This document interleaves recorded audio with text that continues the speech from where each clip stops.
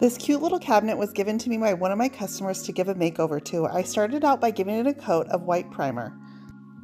Then I cast some molds from Redesign with Prima to make some accents for my hardware. While my molds were curing, I went to set out on starting my paint finish. This is a coat of Vintage Duck Egg by Weathervane Paint. I'm using a stippling finish in my paint to add a light texture that reminds me of suede.